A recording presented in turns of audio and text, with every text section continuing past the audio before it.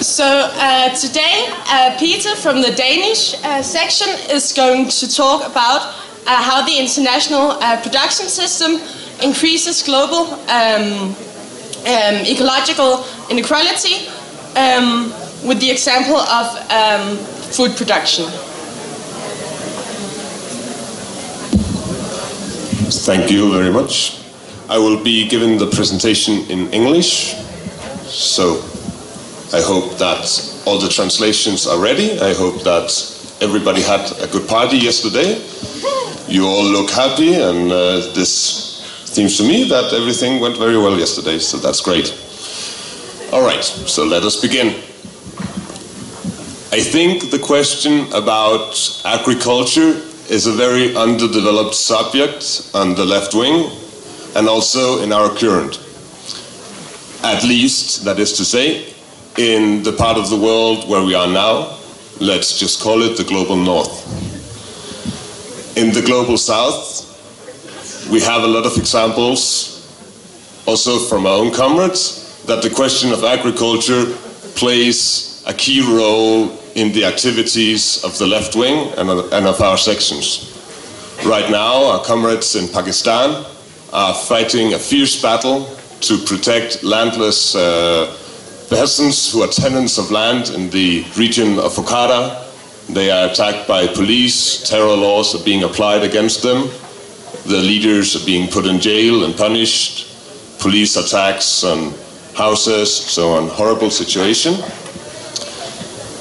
From the Filipino comrades, who could unfortunately not be here this year, we know of a lot of very important work in helping the peasant communities in Mindanao, helping to set up self-sustainable farms, helping to create energy that is renewable, so on. From the Brazilian experience of building the PT, we know of the enormous position that the Movimento Sem Terra, MST, had and still has in the Brazilian context. And on the question of the struggle against climate change and for ecological justice, we know of the huge importance played by the social movement, La Via Campesina, which organizes small farmers and peasants around the world. So to say that the question of agriculture is underdeveloped is also to say this question is underdeveloped in Europe, in the US. It's not underdeveloped as such, but as a collective, we cannot go back and find the FI resolution on agriculture, and this is how we think it should be, and so on and so forth. Thus, what we are doing here is that we are opening a discussion. I'm not coming here as a professor trying to tell you about how you should see this. I'm trying to open some points of views that will make it possible for us to develop both our practice and our theory. And I think it's very important to underline that in order to do this, we must engage in the actual struggles around food production and agriculture, but we will get to that. So, coming from 2 days where I think the theme of reproduction have been discussed in different ways, we are going to stay inside the theme of reproduction, because the production of food is, in many ways, the first condition of the reproduction of any society, even a capitalist society. So it comes as no surprise either that women produce and distribute the majority of the world's food. This is not acknowledged by the UN and so on, of course. This is very much informal economies, but it's very important to underline that the tendencies we have seen, the discussions on feminism, this also translates into the food industry at a global level. Not only, going back to the question of food, does food constitute a primary condition for reproduction? The price of food in itself conditions the price of labor in any society. Price of labor, as we know, is the price of the reproduction of the time that a worker has to spend And reproducing this means that the workers must be fed, their families must be fed, and so on. When the price of food falls, this will also be one of the conditions in the development of wages. But obviously, as we know, there are many conditions. But just to say, food is a prime condition on the price of labor. The food industry relates to labor and the proletariat in another way, and we will see this in a moment. I am not going to try to make a complete vista about the development of agriculture and food since forever. I will try to focus on the development of industrial agriculture, on the meaning of the so-called Green Revolution that started in the 30s, about how this development translated into the neoliberal age, and lastly, I hope that we have time to just give a few pointers to what we are able to do. But if I don't have time, I am sure that I see a lot of competent comrades and that the interventions and the comments will be able to touch upon this subject. So, the roots of industrial agriculture trace back a long time. And we have a series of roots that are all intertwined and cannot be seen isolated, but overlaps and meet each other several times during history. The first root is the forced appropriation of land. We all know about the enclosure of the commons. This is the classic story about the proletarization of the British peasantry, the transformation into a city proletariat, and the ability to fuel the wool industry of the British Empire. Much more large scale and important, unfortunately, is the genocide of millions of indigenous people in the Americas, constituting the prime condition for the appropriation of vast swathes of land across the Midwest, across Barbados, the Caribbean islands, Brazil, Argentina, so on. Second condition that relates to the first is the development of plantations in the Caribbean islands, seen as large areas of monocultural crop, in this case sugar canes, powered by slave labor and being developed in a way that was way more capitalized than contemporary agriculture was across the globe at this time. I think in this way it's important to note how slavery and genocide was very important premises of industrialization, and especially in the industrialization of agriculture. And I think we should remember this when we try to further develop our thoughts on this. The third level was the transformation of grazing lands into arable lands. After enclosing the commons, it was possible, decades later, to transform grazing lands for... all right. So I just mentioned the enclosure of the commons. This was to have sheep used in the wool industry. This was later transformed into arable land, very nitrogen rich, because the sheep had gone around shitting on the fields, you know, that's how agriculture works. Then there was, and this is also very important, a lowering of the work intensity inside agriculture. On one hand, by machination, introduction of more machines, but at the final analysis, an attempt by early capitalism to transform agriculture into maximization of profit, which was a break, even back then, from what we could call best known practices in agriculture. Then, same time, and related to the lowering of the work intensity, there was the import from abroad import from outside of fertilizers in Britain, where the first steps were taken in the development of industry in agriculture. This was bones from the Napoleonic War and bad shit from South America. So it is really possible to say, considering these facts, that modern industrial agriculture, as Marx once wrote about another subject, rose covered in blood and dirt. Moving on, we see a very important breaking point in the approach to industrial agriculture that happens around the 1930s, to be exact, in the year 1935.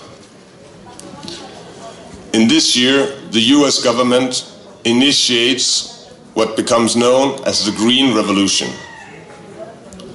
Some of you might know about the Green Revolution as an anti-communist project. It was this, but it was so much else.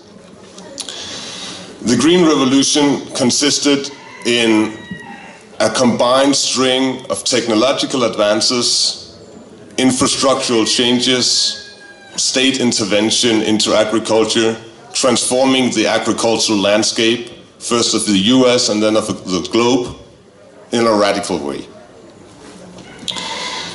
It was a move towards monocultural fields, large-scale monocultural fields,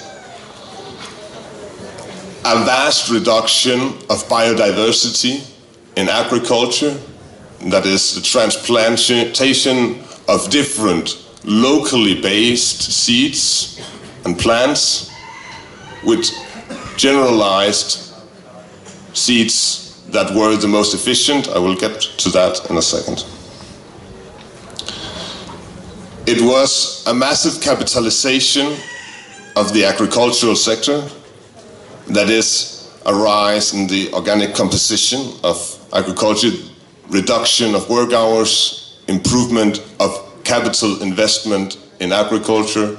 This happens through machines, through fertilizers, so on. And then going back to the plant, it was, with a very difficult word, hybridization.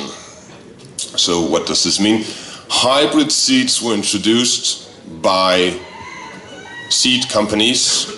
These were inbred seeds that had been crossed and paired throughout a scientific process to create seeds with higher yields under specific conditions, being a certain use of fertilizer, a specific use of water. But since these seeds were inbred, since they were a Frankenstein monster, of course not in the way of the GMOs, but in the way that they were not able themselves to reproduce as well as their forefathers, we could call these seeds the mules of cereals. The seeds would grow worse by the year, and already back then this meant that farmers became trapped in a very close relation to the seed companies. The sustainability of farming, of traditional farming, where the seeds of one year's produce could be used the year after to plant the next row of crops, was abandoned in favor of the buying of seeds from big companies who also happened to be the producers of the fertilizer needed for these seeds to have optimal conditions. It was, and this is in contrary to what we just heard about the roots of capitalism, not the appropriation of land, at least not on the ground, but the vast appropriation of another geological layer. That is, the vast appropriation of the world oil reserves and their insertion into agriculture, partly through machines, partly through fertilizer, because fertilizer, pesticides, herbicides, so on, are very energy-consuming products. All right? So, the translation of oil into food through the production of fertilizers, through the production of herbicides and pesticides. You can just say pesticides if you don't find the word for the other one.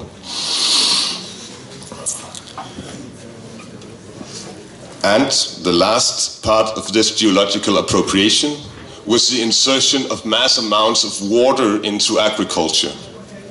So, from the 30s onwards, the use of water in agriculture rises dramatically. So we have the water layer, we have the oil layer. These layers are being appropriated into agriculture instead of expanding the area where agriculture is being made. All right, just a short note to explain. When we have a field and we grow anything, we will deplete the nutrients of the soil in order to reintroduce these nutrients. First, we saw how the British were able to import the bones of the dead and the shit of exotic birds in Latin America.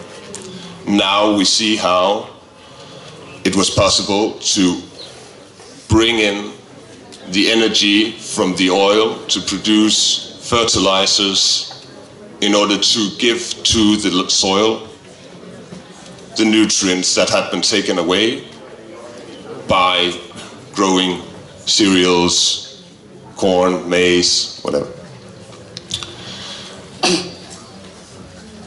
Fourth, it was a national agriculture. That is, it was a state-led agriculture. It was based on national planning, national incentives, like giving money to farmers who transformed their agriculture into this specific way of working that was in line with the ideas of the Green Revolution. It was also state-led in the USSR, the Soviet Union, and the allied countries of the Soviet Union who learned about agriculture from the Americans during the years of the Second World War and right after that. And it was a highly specialized agriculture, deciding this place we grow this crop, here we grow that crop, fruits, we have to grow them there, and so on. If we want to look at a contemporary example that some of us might know, we can look to the way the European Union is giving subsidies to agriculture, destroying food sovereignty in each of the specific European countries, creating conditions where very few countries are able to feed their own populace within the European Union, but are very dependent on an overall plan that has been brought about by the subsidies of the European Union. Let's take Denmark. Denmark, 50 years ago, had lots of fruit plantations. Now, there are very few fruit plantations, only idealist and staunchwood food farmers or fruit farmers still have plantations in Denmark. I'm sure all of you will know or could ask your parents or grandparents about types of crops that are no longer being grown in your area. And I think everybody will be able to see, driving home from here, coming to here, the vast swathes of monocultural fields that define the European agriculture. And it is very important for us to state this has been a political project from the 30s onwards. So what was the result of this Green Revolution? The results were enormous. The the cereal output, the global cereal output grows by 126% between 1950 and 1980. The yearly fall in food prices between 1952 and the 70s is 3%. I want to remind you again, when I give these numbers, it's because it relates directly to the price of labor in a capitalist society.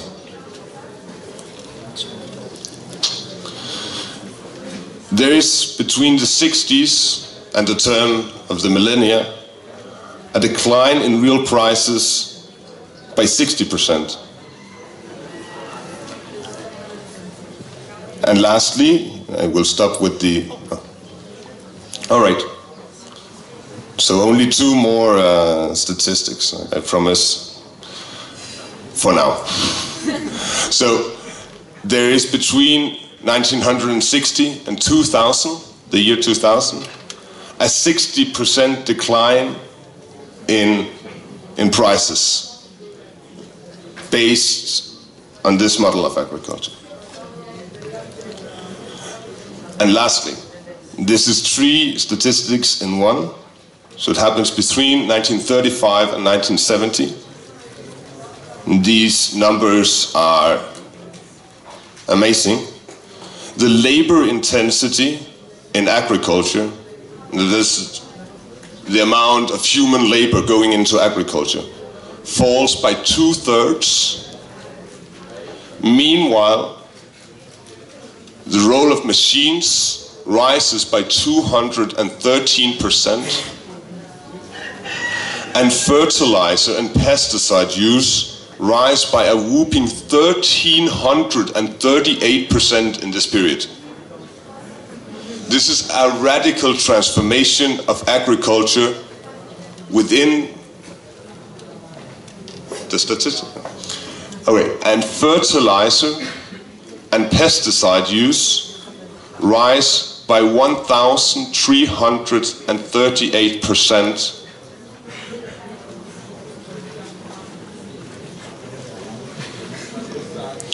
This is a radical transformation of the way agriculture is being done. So, how does this relate to global inequality? This agricultural model was exported to the global south in two waves. First, it was exported as a model of development where agriculture was being characterized as a certain industry and being treated as such in developmental patterns after the Second World War. Secondly, after the debt crisis of the early 80s, after the oil crisis of the 70s, with the rise of neoliberal capitalism, it was reintroduced as a structural adjustment, liberalizing these national food systems that had been established beforehand. What does this mean? It meant a massive loss of culture and cultural and historical relation to the food that was grown and was consumed across the globe, but especially in the global south, where strains from northern agriculture was copied onto societies that had different traditions, had different cultural relations to their food, and so on. Just an example. I visited the wonderful country Georgia last summer. This country had, before the Soviet Union, up around just below 300 different types of grapes that they used to make wine. This is historically a wine-producing country, one of the first wine-producing countries of the world. This was, during the Soviet era, reduced to 15. This is a huge loss of culture. We will see this pattern repeat all over the world. Different types of maize in Central America, different types of rice in Asia, all this recreated as monocultural visions of agriculture. Also, it meant an immense loss of food independence and natural wealth through deforestation, through export of food, and through a pressure in prices, especially during the neoliberal era, where overproduction in the global north led to the destruction of small-scale agriculture in the south. So this transformation of the agriculture, national agriculture to agro-export, was realized through a debt regimen. The debt of these countries was used to force them into a liberalization of their national agricultures.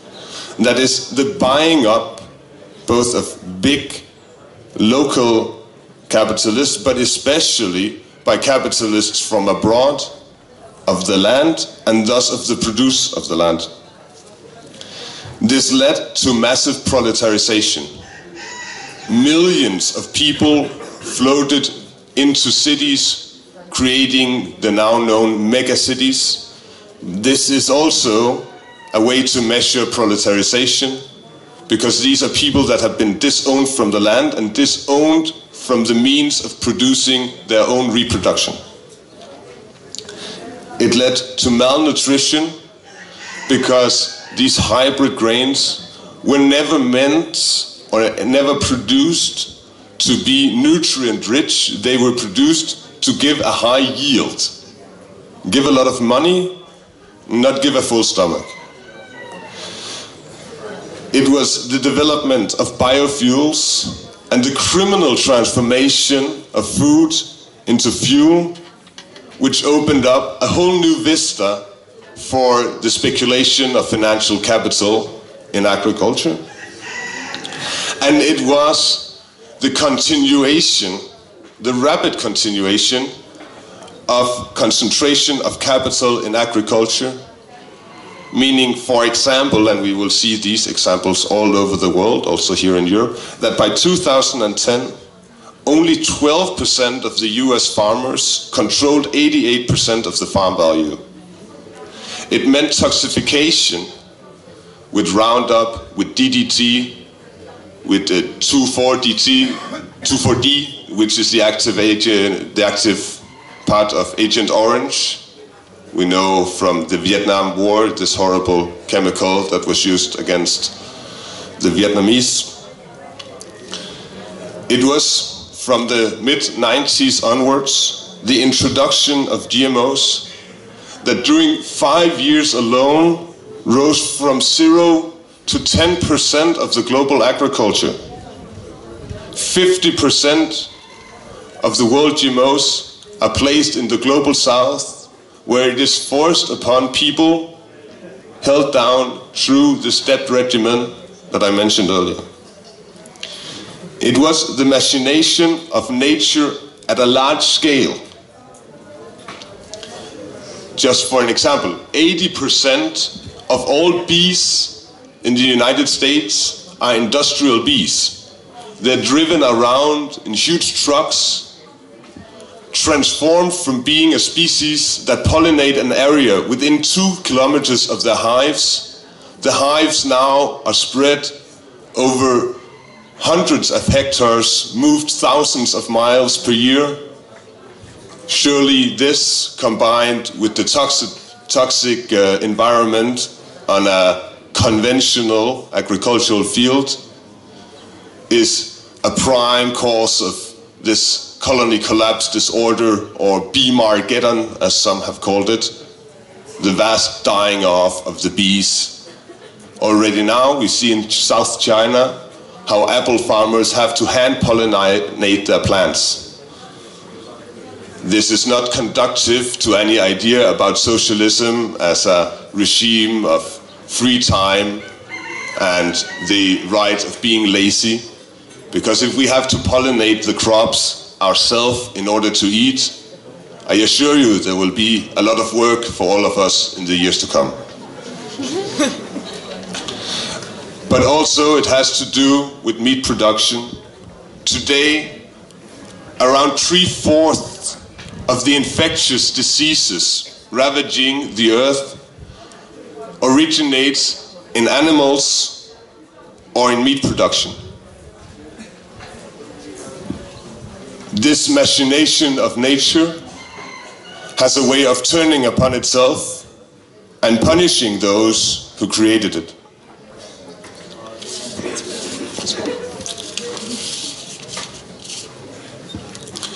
So, all right, the last one.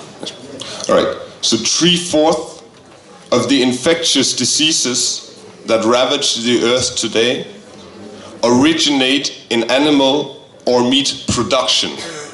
The production of animals, the production of meat. We know it from the poultry flu that there was a big problem a few years ago.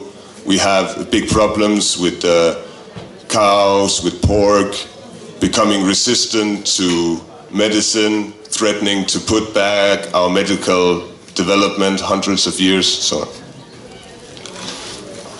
And this speculative bubble created by neoliberalism in agriculture led to price spikes that had hitherto been unheard of.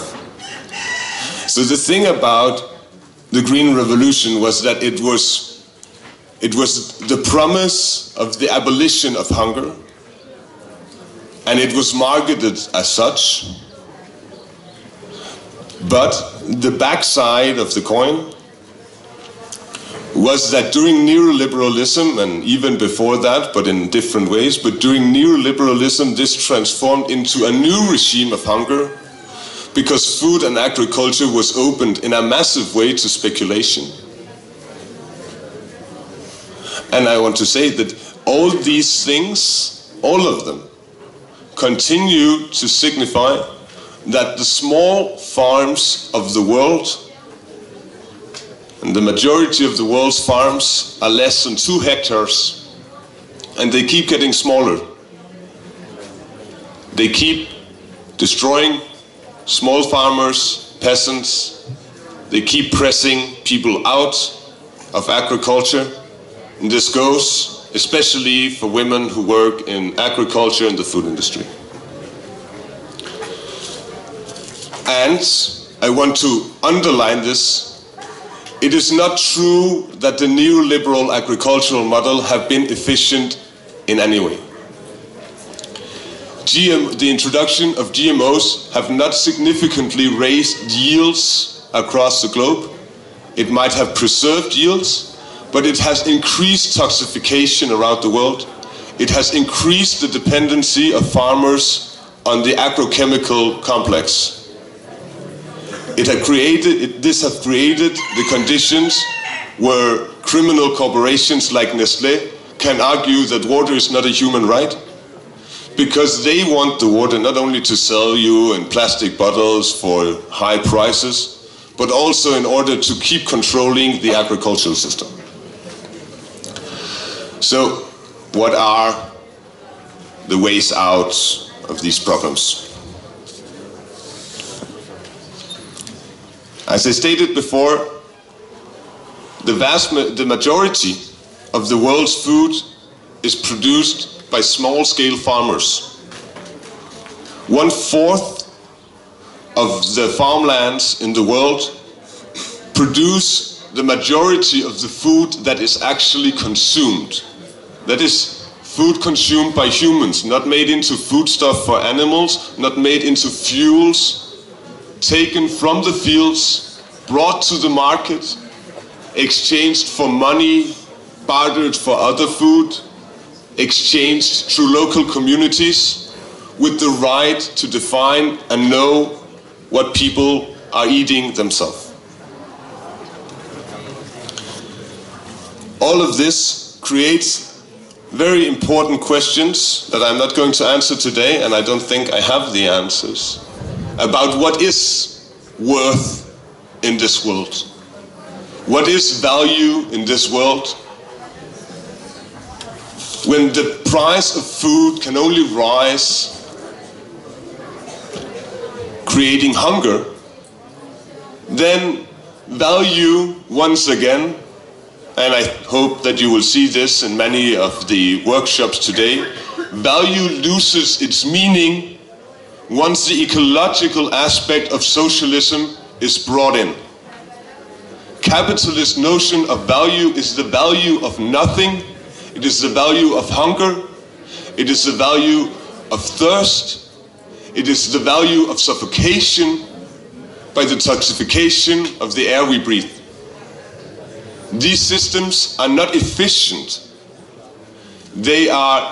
It takes now a conventional agricultural system around 20 calories to produce 1 calorie.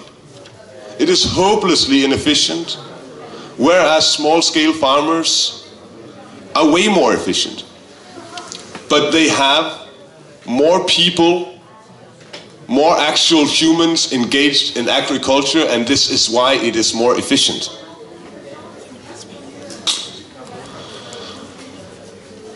I think we need to understand and rediscover the traditions of our grandparents. These traditions in many parts of the world are guarded by the indigenous communities, approaches to farming, approaches to the land, approaches to food consumption.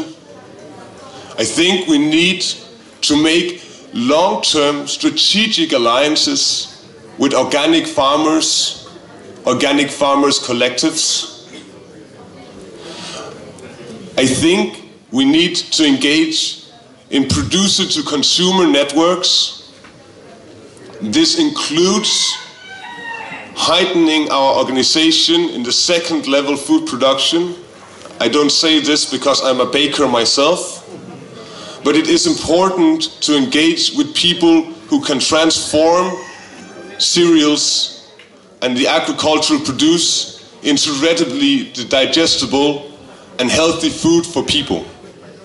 If we are, as the Spanish comrades say, and I agree with them on this, to create a poder popular, a popular power, the first question that the people, are going to ask themselves is, what are we going to eat during this popular power? And I think even at this camp we can see that we have difficulties organizing the production, distribution and consumption of sustainable, cheap food. I think this has to do with the fact that we are not very well implanted in these areas. La Via Campesina have promised that their way of doing agriculture could cool the planet, that the sustainable organic planting of crops, the efficient use of farmland, the abandonment of machines could help cool the planet, that capitalist agriculture, as one of the largest sinners in climate change, they contribute 18% of the effects towards climate change, have created. We're talking about working together with indigenous communities in restoration of biodiversity, reclaiming the seeds of our grandparents, reclaiming the traditions, the knowledge that we have been taught to forget. Of course, there are pitfalls moving into this, especially in Europe and in the north, but also in the south. We will experience conflicts, class conflicts within the agricultural sector itself, between those that have a small productive apparatus and, for example, the landless peasants of Brazil. These people do not necessarily share the same interests. But we need to be engaged in these movements, finding out and developing ways of talking about, thinking about, working with food in order to develop the demands and the forms in which we can envisage a socialist agricultural economy. And I think that this is a very, very, very important part of the class struggle today. I will close up just a note on the Greek tragedy that we saw unfold last year. It seems to me that one of the big problems of the Greek state was that its agricultural sector had been transformed in a way that did not allow the feeding of the Greek population from within its own borders.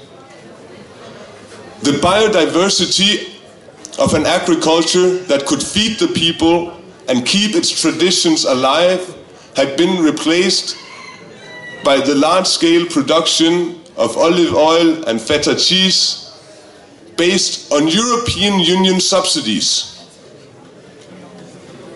I think discussing the Plan B, discussing how to fight against these things, that we should insist that these subsidies are no longer given to monoculture, that it is for the people to decide what kind of food we want, how we want it, and not to be forced into a food regimen that only works to create lower wages, to proletarianize the world, and to remove us from the soil that could feed and keep us.